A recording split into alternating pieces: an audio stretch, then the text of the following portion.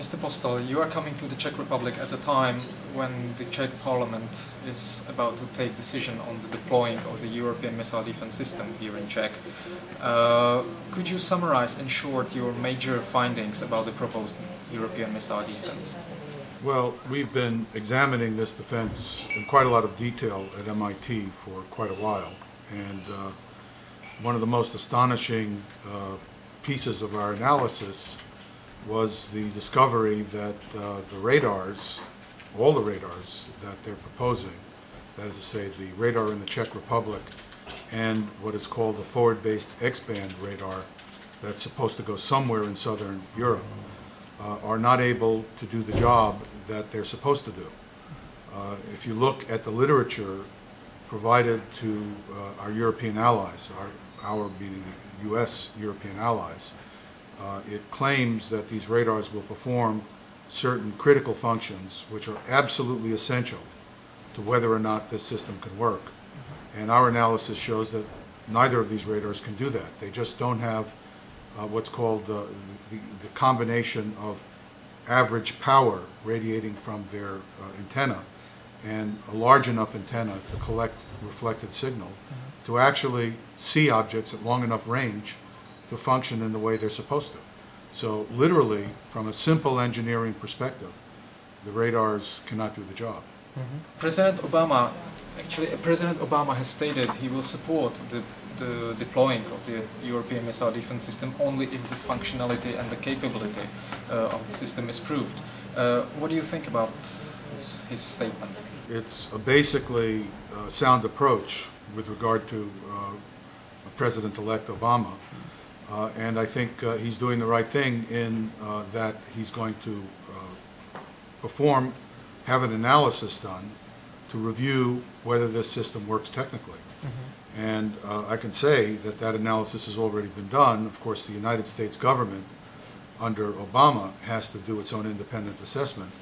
But I think the independent assessment will show that this radar cannot possibly perform the job and the missile defense cannot possibly work.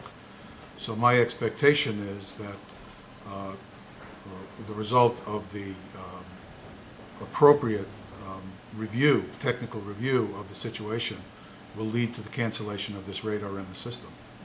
So why do you think the Bush government is actually trying to build the system so hard, even if it lacks the functionality? Well, I think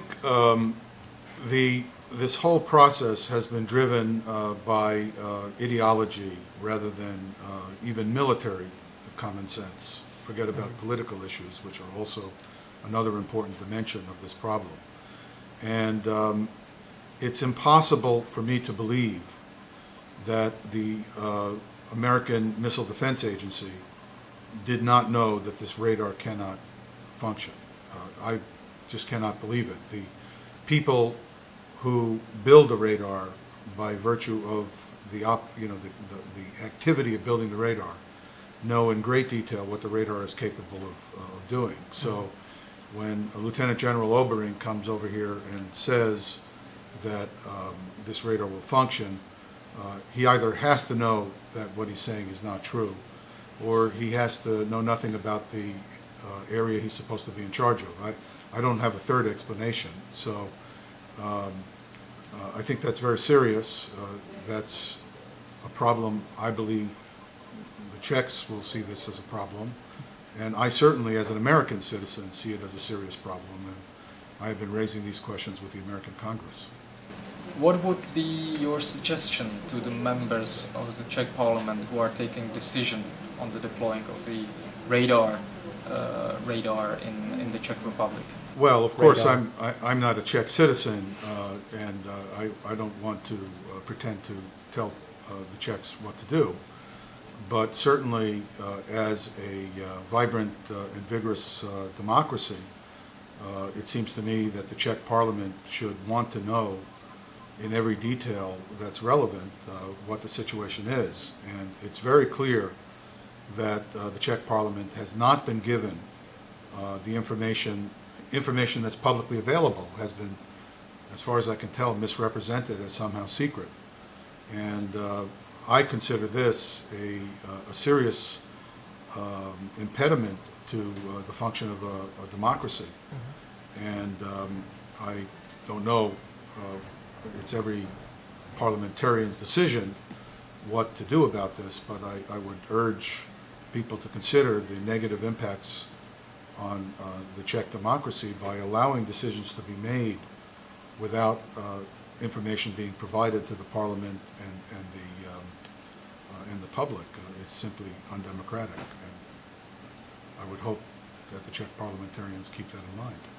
Mr. Postol, thank you very much. You're very welcome.